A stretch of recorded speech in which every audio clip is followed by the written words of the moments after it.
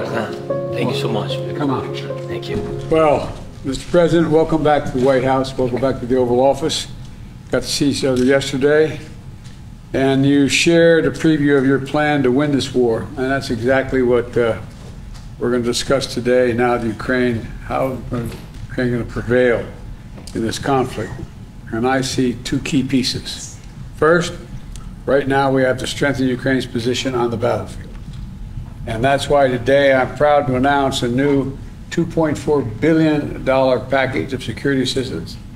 I've also directed the Pentagon to allocate all the remaining security assistance funding that has been appropriated to Ukraine, period, by the end of my term, which is January 20.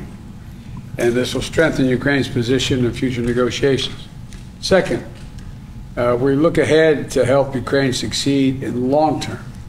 As you know better than anyone, as we said at the Washington summit, we have to support Ukraine in its path to membership to both the EU and to NATO, and continue to make reforms to counter corruption and strengthen democracy, which you're working mightily on right now. We have to ensure Ukraine has sufficient capabilities. I mean sufficient capabilities to defend against future Russian aggression. So I'm proud of the steps we've taken in our partnership on these fronts.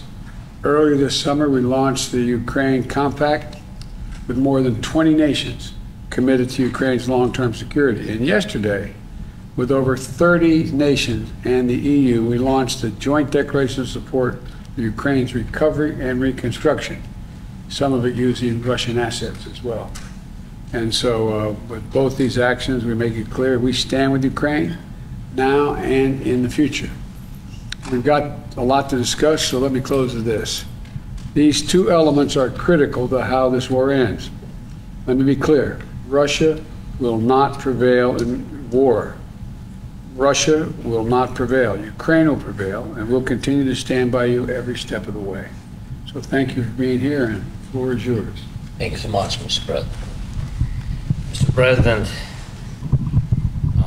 thank you for your strong support for the decision that are helping us protect Ukrainians as a whole.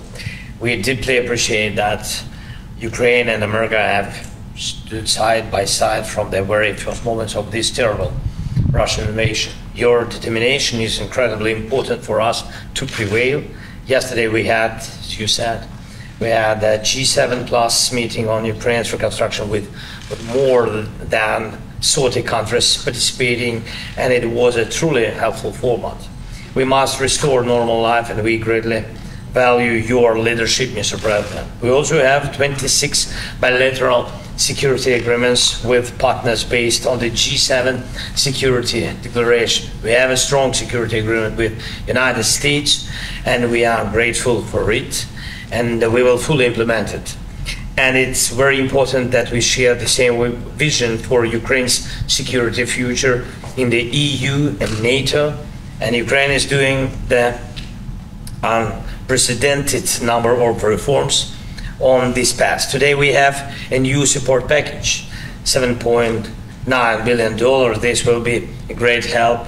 And I raised with President Biden the plan of victory. Today we are preparing to discuss the details to strengthen the plan, coordinate our positions, views, and approaches. Our teams will work together to ensure the implementation of our future steps. And today in the morning, I've met with both Senate and the House, and thank you for the unwavering bipartisan support. And to all American people, together we have to win. We will win.